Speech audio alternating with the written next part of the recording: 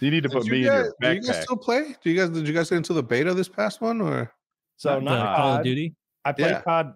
I played COD last year for up until Warzone or whatever, or DMZ released or whatever it was. I just got burnt out so fast. I mostly play single player stuff now, or like co-op games. I played a bunch of Diablo and a bunch of that 40K smashy game, Dark Tide, and playing a bunch of Baldur's Gate right now. Doing a lot of co-op on that, but not COD. I'm not. I mean, I watch if I watch some videos and it's like, holy shit, that looks fun, I might jump in. It's I'm $80 away from being a COD player. What would bring you back? Nothing, probably. Really? Because the skill-based matchmaking, like I don't want to bitch about that for the 1,000th time. We just had Hutch on. We had Blame Truth on 4 months ago. Covered it then too, and we do it every time. But it makes it so pro or against. Against, because my friends are too good for me to play with. Like it doesn't work. It's like I'm getting shit on. I can't keep a 1 KD because my friends are all beasts, like really, really good. Like they could have they could make YouTube videos if they wanted. They're styling on people, but I'm just getting drugged behind them, hiding in corners, trying not to get fucked. And when we play like objective game modes, now it's a problem because if we're losing because of me, so it really ruins it. I don't want to pub stomp. I just don't want to get in that situation necessarily. I just want a random lobby. COD can't get me back because I don't have the interest in putting in enough time to be competent at it. So all I do is just get smashed. And like Kyle, if I were to play, especially if I stream or something, then people who watch streams will want to play with me. And now I'm in a situation where I just have ringers bringing in ringers on the other team, and I'm not there. Yeah. So, when was the last time you feel like those skills were still in as well? Actually, Taylor, you want to answer yours? Oh, I haven't played any of the CODs in a while, but the last time I felt like I was pretty good, like I could go into any lobby and like kind of single-handedly pull the team up was Modern Warfare 2, the original one in like 2012. Yeah, 2010. Like that was the last one, or 2010, 2011, whenever that was. That's when I felt like maybe Modern Warfare 3. That's when I started to play it less. But COD 4 and MW2 were the ones that I was far and away the best at. So you didn't get a chance to play Remastered?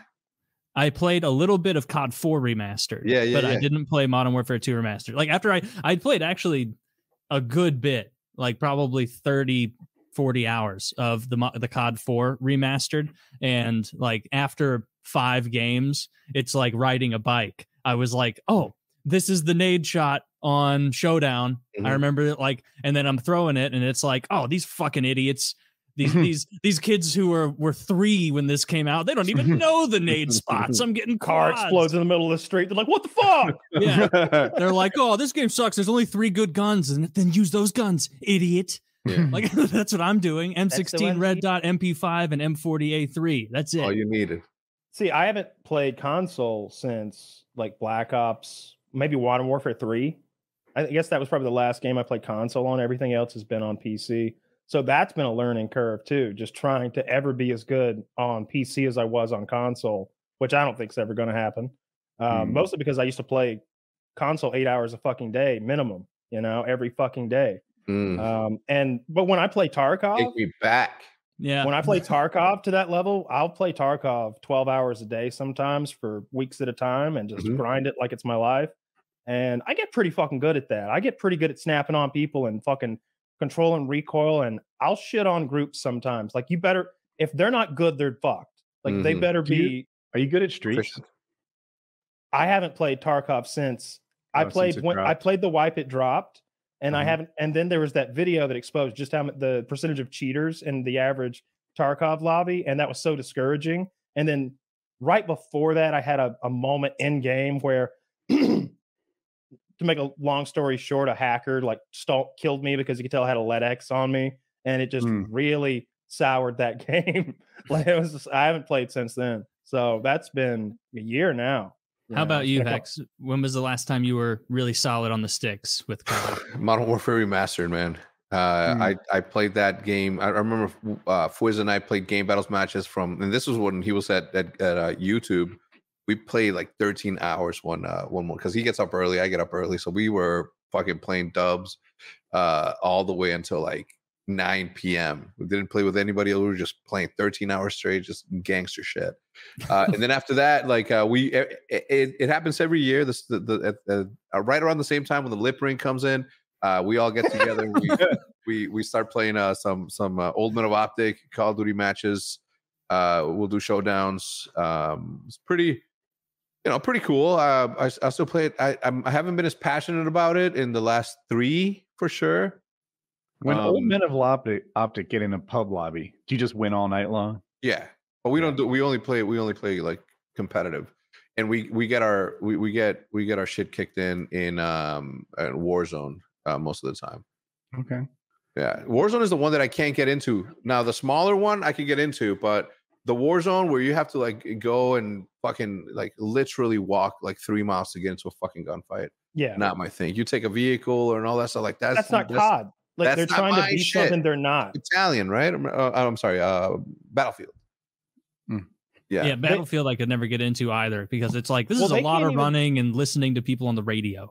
Like they can't decide if they want to copy Tarkov or Battlefield or just be themselves, and it's sort of this mishmash, or go futuristic with some goddamn jetpacks. So it's always something that I'm not exactly in love with. You know, it's tricky for them though, right? Because they get blasted for just like reskinning last year's game. Sure. And then they get blasted for jetpacks, they get blasted for new movements, and that's just the community, I guess. I just need less from a game. Like what I actually want from a game is like polish and good functional intuitive screens and controls and stuff. I want the network to be perfect. I don't want to be lagging out of games on opening night. And I don't ever want to feel like I got shit on and it wasn't my fault. I don't want to be like, God, what was that? Well, you see, this happened, and in that circumstance, he just gets to win, and you don't. Like you just did you just redistribute my KD ratio? You commie bastards! Like get the fuck out of here! Like I don't just keep that. But I don't care if I get to play as like Peacemaker. I don't need a finishing move where I like cap you in the ear and then spit in your asshole or something. I don't need I don't need any winning of that. Me over. Like and that's the shit that's in the game, right? There's all sorts of fucking finishing, like assassination moves. Everybody's playing as a goddamn video game character or something.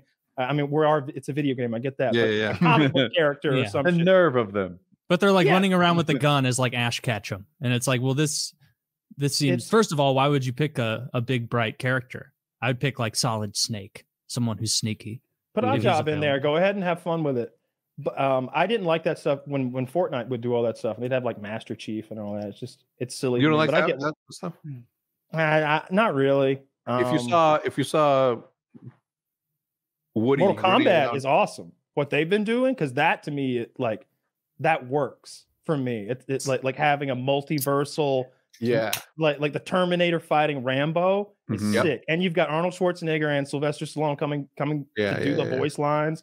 And you know they got all the properties. I can't imagine. I don't think there's any property that they didn't get that they wanted at this point on Mortal Kombat. I wish I liked those games. Same. I mean, obviously in the beginning, right, Sega and all that stuff, but I feel like I'm conflicted with Call of Duty in terms of like what I would be okay with. Like I don't want it to be too World War II, but I also don't want it to be too advanced, right? And I would be okay with Woody's costume right now being a skin in the game, but I would not be okay with I don't know, just fucking you name the thing that doesn't make it Call of Duty, like having to run all the way across, like you know. I frankly don't like it when we start being able to see through the walls, and when there's like 5 different versions of what I'll just call a claymore. It's like there are so many things that I can place and then leave that are going to be a hazard or an encumbrance or a death trap. And I don't like that the rooms are always full of those.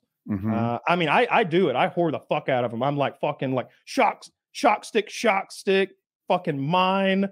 Use the perk that gives me another one real quick. Mine. Like I'm the piece of shit who abuses it.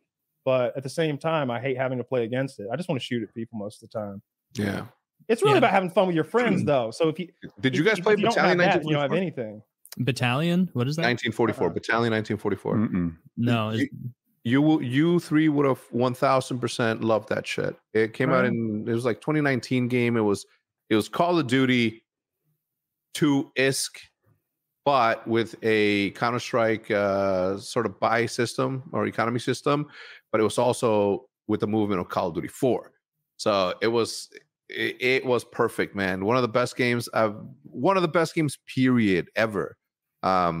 Because it was more Call of Duty that year than Call of Duty was Call of Duty the last 10 fucking years. So I really fell in love with it, man. It's just it was all keyboard and mouse. I've never been a keyboard and mouse player, but I just loved it, man. And I got good at it, and I miss it. I wish it was still around. Good ranking system, all S&D. No, like, you know what I mean? Like, if it's all S&D, I think that anybody can be proficient enough to compete against anyone, because there's an element of strategy that I agree. It's not just run and gun. You know what I'm saying? Yeah. There's a lot less randomness. That it's like a real sport, in that you reset from the same starting position and replay a scenario over and over to determine who's better at the game, quote unquote. You know, I've always loved search and destroy, especially competitive search and destroy, when we play game battles and people get shitty. And I remember when we taking pictures with digital cameras for proof. Oh no, the most fun I've ever had in Call of Duty was ground war domination, paying no attention at all to the objectives and going like 108-3 and being like, afterward, just being like, everyone, we won because I am the ghost of Kiev back here, just absolutely slaughtering people. That was so much fun. Play the objective. It's like, you don't want the 108 kill guy on your team? Really? It's really tricky. I was always that objective guy. Same. And then I felt undervalued. Same. By someone who was just like... And Diesel and Fwiz. And fucking Cnanners too, right? Because they just stay around the edge of the map, shooting towards the center, keeping your back safe, going all for kills. Now, if it's team deathmatch, which like Cnanners, for example, did really well in, so let's give credit. But if you're playing domination, just staying at the edge of the map, going for kills... I'm not saying you're not helping your team. 102-3, good gosh. No, you're keeping... He's murdered everyone's kill streak on the other team. These guys can barely get a UAV. That's helping me, right? If you're 102-3, good God, you've done a great thing. But then there are these other guys going like 25-9, thinking they're hot shit, who didn't play the objective at all. And it's like, yeah, that almost 3 KD is not what you think it is. Yeah, and it's different if you're losing, of course. Like if you're down 168 to 171 and they've got 2 and you've got 1 and you're still like, I'm almost half my Harrier. It's like, no, you got to get on B, dude. Like we don't, that'll be embarrassing if you have a 9 KD and we lose, because then you do look like a goober. Like what I was saying earlier is it's got to just be fun for me to play with my friends. That's what's going to get me to play a game a lot and every day. And like, I'm thinking right now, like, it'd be so much fun, Taylor. Like this is what it's like to play Tarkov, Taylor. Like you and I'd be like, Taylor, you want to play Tarkov? Like, yeah, okay. All right, what do you want to do? We pick a map. We look at our missions. We each have this list of missions. We compare, like, oh, I got 3 on this map. I got 2 on this map. And then we plot a fucking trail, this circle we've got to make through this map. There's players out there trying to kill us, and there's AI trying to kill us. We like build our kit. Like, oh, don't bring that helmet. No, you don't.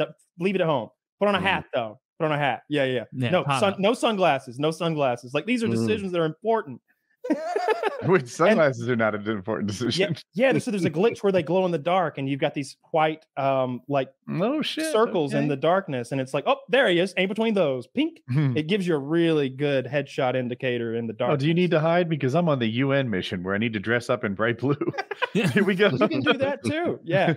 I don't know. That it's the stakes to me. Like if that mission falls apart, like it'll be we'll write like a movie narrative as we go. Like, you might die, but I'll be like, don't worry, Taylor, I'll get your gun back to you. I know you need this gun. And now it's like saving Taylor's gun, the story where I'm crawling through the bushes and they're throwing grenades at me. You can't let me die, because all 9 of my brothers already died in the Tarkov war, and the military is trying to get you to return me. I like the low-key evaluation of your friend. Like, hey, Kyle, do you want me to get your gun out for you? Yeah, Woody, why don't you just throw it in the bushes for me? That's fine. I'll take it in insurance. I need something like that at this point for multiplayer. I need there to be some stakes where we both grind it a bunch and have time involved. So, and COD's usually the opposite of that. Although it seemed like last year I had to be shooting SMGs and LMGs and shotguns just to get like my red dot from my AR, and that was frustrating. Yeah, my brother complained about that. He was like, I just want to use these 3 guns, but they're making me use everything to unlock like the only usable reticle. And if you're not good like me, because you're playing with fucking Scum and Vovity, then it's hard to get 150 kills with that gun. That's gonna take 2 nights. Yeah, you gotta party up with your boy. What would Vovity do against the pros? Like that guy is really it's hard good for a different reason. What guy? His name is Vovity. He's a PKA fan, and I mean, I think he might have been like top 5 in kills 2 years ago, like in the world. Like he's very, very good. And I would see him just do 1v1s against people who were very good and smoke them. And I was just like, how good is he? Like, how far is he from, I don't know, someone on one of your teams?